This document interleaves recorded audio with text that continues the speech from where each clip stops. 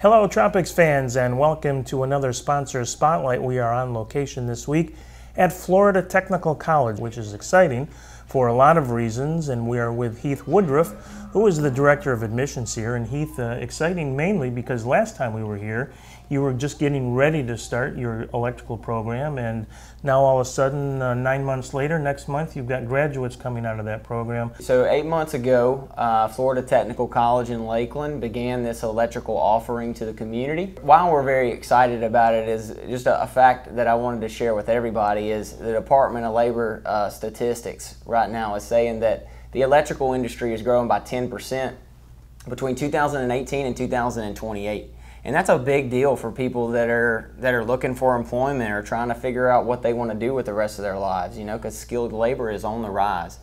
And so that's why, you know, the leaders of our industry and our company said that electrical is the way to go in Lakeland. Yeah, and one of the things that's really important about what you guys do is this national certification that the graduates come out of the program with, which isn't necessarily the norm in this industry. What you're referring to is an NCCER certification. So it's a really big deal. That's the National Center for Construction Education and Research.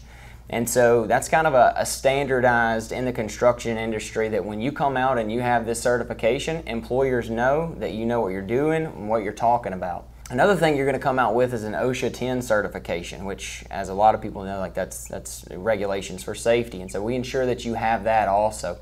And we've gotten a lot of feedback from our program director, Ed Heck, from local employers saying that, you know, this NCCER certification is going to be really big for them, and they're looking forward to taking advantage of, you know, the students that we're putting out into the community.